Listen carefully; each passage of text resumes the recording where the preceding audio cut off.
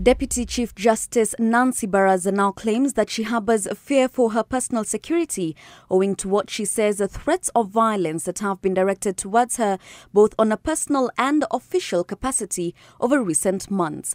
In a statement sent to newsrooms, Baraza does not refute the fact that the New Year's Eve incident in which she has been accused of intimidating a guard with a pistol at a shopping mall in Nairobi did in fact take place. The Deputy Chief Justice termed the incident as unfortunate but stuck to her guns that she has security concerns that informed a move to increase her security detail and measures. Baraza was, however, quick to dismiss any alleged defiance of the security detail at the mall or claims of power play in her refusal to be frisked.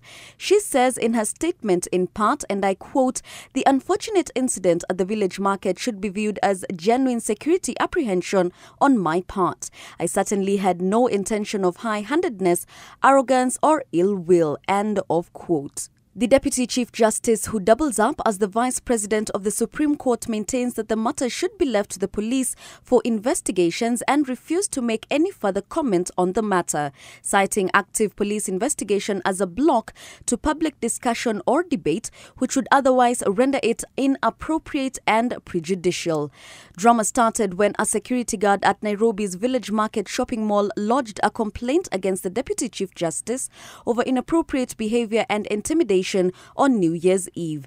The guard, Rebecca Kerubo Mora, claims Baraza threatened her with a gun after a short dispute where Baraza had refused to be frisked, in line with current procedure over tightened security around commercial buildings and shopping malls.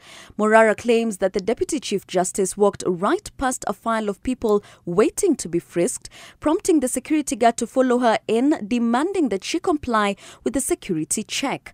A dispute is said to have sparked, resulting in Baraza walking to her car 30 minutes after entering a pharmacy at the mall and returned with what Morara claims is a pistol, sending her down on her knees, pleading for dear life.